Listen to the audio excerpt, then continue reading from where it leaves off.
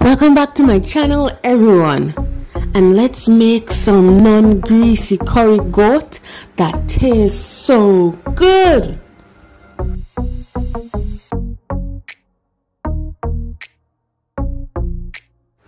Okay, so we're going to start out with some ram goat, and we're going to wash this with some water and vinegar.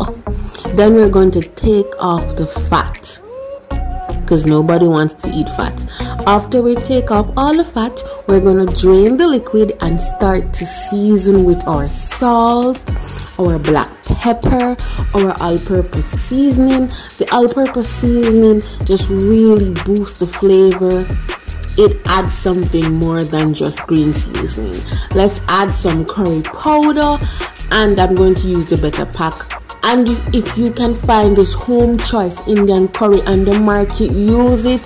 It really makes your curry taste so much better. Now let's go ahead and chop up some onion, some scallion, because scallion and goat just go so good together. Then we are going to work on some garlic. Garlic adds a deep, rich flavor to your proteins, and we cannot make curry goat without pimento. It's Jamaican curry goat. Now add some thyme. Now all of the fresh seasoning that I just cut up, I cut up some more and I put it aside for later. Now let's go ahead and mix this together. Now please go ahead and comment below and let me know if you use your bare hands, or you put on a gloves, or you use a spoon to mix your protein with your seasoning.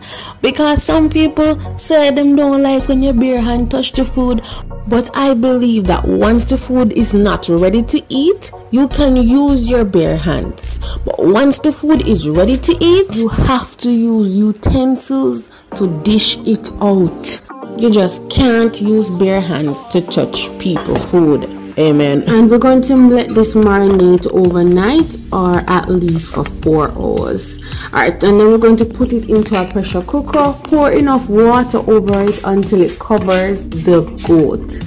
And make sure your pressure cooker lock good. We're going to take this over to the stove and pressure for 30 minutes on medium heat. Say pressure for 30 minutes. We're going to take it to the sink. Pour some water over it until you hear the sound.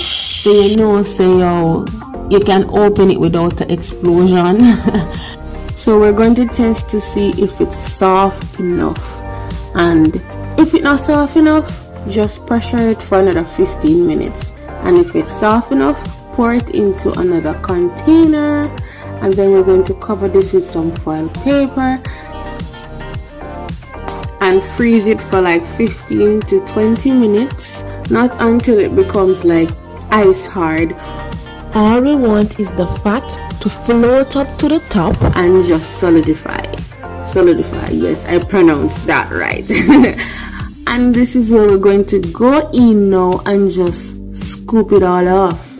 You know, you can do this the natural way. Jamaicans usually just skim off the fat off at the top. But I find with this method, you get like 80% or 99% of the fat. And if you want, you can freeze it again and take off the rest of the fat. Now in a pot, we're going to pour just a little bit of oil and add in some thyme. Remember this that I said rest till later? We're gonna add it in now. Add some black pepper, some salt, and just saute that. We're adding some flavor to the pot. Now some scotch bonnet pepper. You can leave this out, but you cannot cook curry goat without pepper. Now we're going to add in 2 more curry powder, better pack curry powder, and we're going to toast this. And you remember the Indian curry? If you have some, just add in some too. And we're going to go ahead and just move this around just to toast it and get a deep curry flavor. and we're going to add some gram masala. My husband is half Indian, so him always say this is like a secret ingredient. Alright, so we're going to add some potatoes and carrots to the pot. Now we usually add carrot and potato to stretch the pot that it can feed enough persons, but we find out it serves a purpose. The potato thicken the curry and the carrots add the sweet taste. So we add it now not only to stretch the pot but to add flavor and for a purpose. So we put in all of the carrot and the potato. We're adding some more water that this can cook down together and just jam together. Add some garlic powder, because once again garlic just add a deep flavor to your proteins. Add some crushed ginger. This really complements your curry.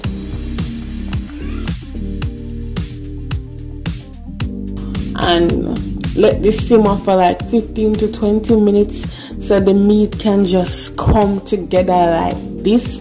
And we finish off with some fresh scallion, because once again scallion and curry just go good together.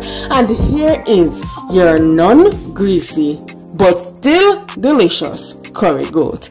Can I get an amen? Wow, yes, delicious. So if you're someone that cannot take greasy food and you love curry goat, this recipe is definitely for you. Thanks for watching.